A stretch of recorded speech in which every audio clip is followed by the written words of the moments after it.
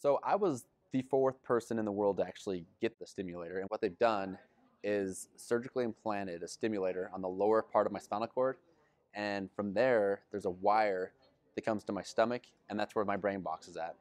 And I have a remote where I can hold it up to my stomach. I have different frequencies, different codes where I can turn it on. One will allow me to move my legs, my toes, my ankles. The other one will, I have one where I can turn on my core, and I have another one which actually allows me to stand up. And so when it's stimulating the spinal cord at a certain frequency, I can kind of tap into it and connect with it. So that's how I can, on command, I can move my legs, I can move my toes. And what it's doing is that'll increase your blood flow, your circulation. When I'm standing, it helps your bone density. So it's just a way to improve your overall health. I had to fit the right protocol. So at that time, they were looking for a T5 Asia A complete. I couldn't be injured for more than 2 years, and I had to be injured for more than one. I had to have strong spasticity, which I do. I had to get off my medication, and I had to move to Louisville for 2 years and dedicate myself basically to research, which is, it's a big deal. When I do things and I talk about the epidural stimulator, I usually stand up and show them, because to me, I feel like that seeing is believing. People can watch me stand up and they're like, oh my gosh, this is real.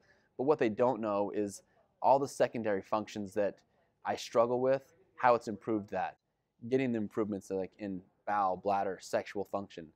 I've had the ability to sweat, and I didn't have it. I mean, I had a little bit before, but I've noticed since the stimulator that it's something that I really don't worry about. Is going out in the hot heat, and my body can actually get rid of the heat, and I don't have autonomic dysreflexia like I would have. Of course, we all want to walk again. That's a no-brainer, but it's going to take time, but it's going to take also the small steps. And the first step is to figure out how to keep yourself healthy.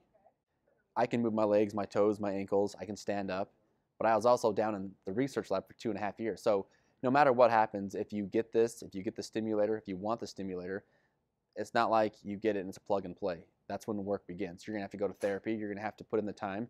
I just hope that people have the right mindset on what the epidural stimulator is and not the expectations, because it is what you make it. And it's also, once again, if someone does get the epidural stimulator, that's when work begins.